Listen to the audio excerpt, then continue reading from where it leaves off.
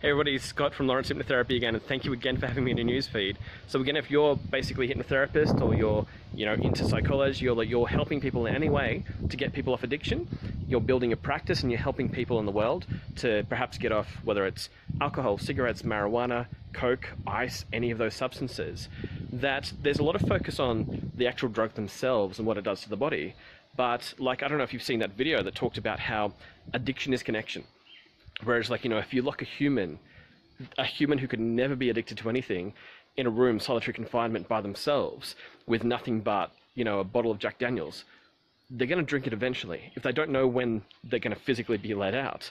Like, there's literally these 4 different human emotion triggers that when people really feel these 4 things in their life, they're happy. And if they're not happy, one of them is actually missing.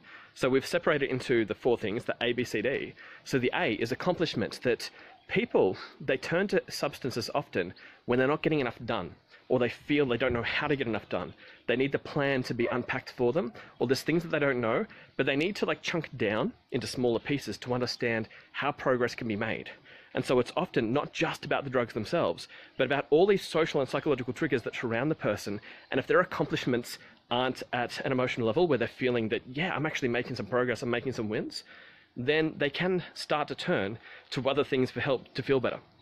The second one, B, is for breathing space. That it's not just about accomplishing things all the time. It's not just about getting it all done, but they need to know when to turn off.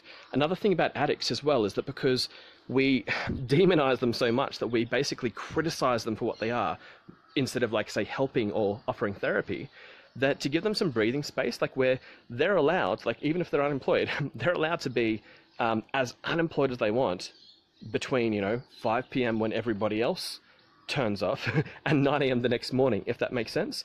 That no matter what it is that's going on in their life, that they need some breathing space. Everybody needs a break. If they're getting lectured and all this noise in their ear all the time, by people basically just insulting them for the addiction that they've got, it's not helping them. They need to have the breathing space. So they need to have the accomplishments and the breathing space. The third one, connection. And this is where, what I like to call the Marco Polo effect, where there's Marco and Polo, as in you call out Marco, they call back. So all relationships need to feel both safe and resonant.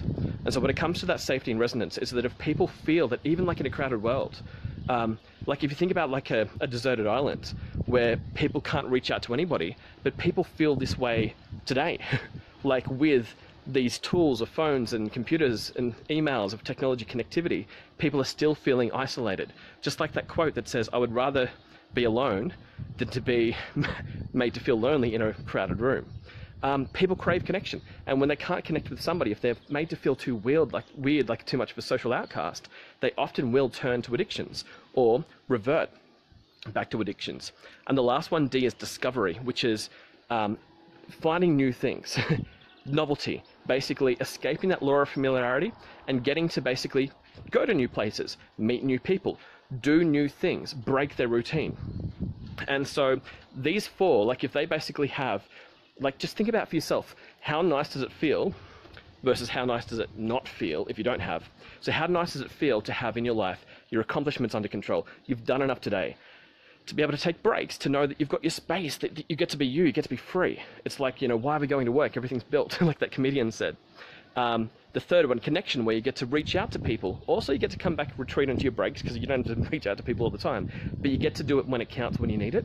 And number 4, discovery, new things popping up in your life. How nice does it feel when those 4 things are happening?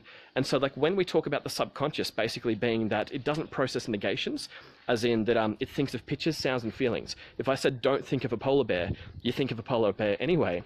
If we say to an addict, don't think of being an addict, all they're going to be thinking about is being an addict. If you want to fill the brain with something else, fill them with this A, B, C, D.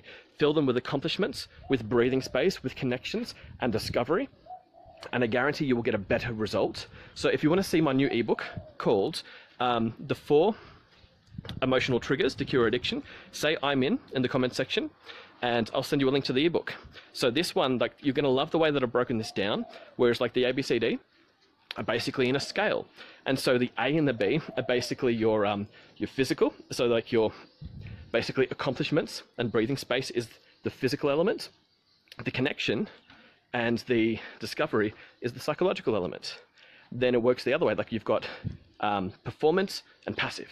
So basically that the accomplishments and the connections is basically your performance, and the passive is basically the other two, the break and the discovery. Discovery is like where they're just sitting back and copying it on Netflix and just learning new things.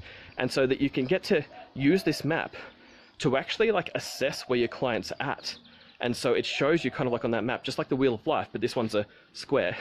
So say I'm in the comment section if you want to see this model of the 4 emotional triggers to cure addiction. It's a pleasure chatting to you guys, and like I love it like when you guys talk, you know, you guys ask questions, you guys get involved, you guys get around each other as a community. It's a really active community. There's always new things going on, and it's just an awesome place to be. So anyway, I'm Scott from Lawrence Hypnotherapy. Type I'm in to get the ebook. I'll talk to you soon.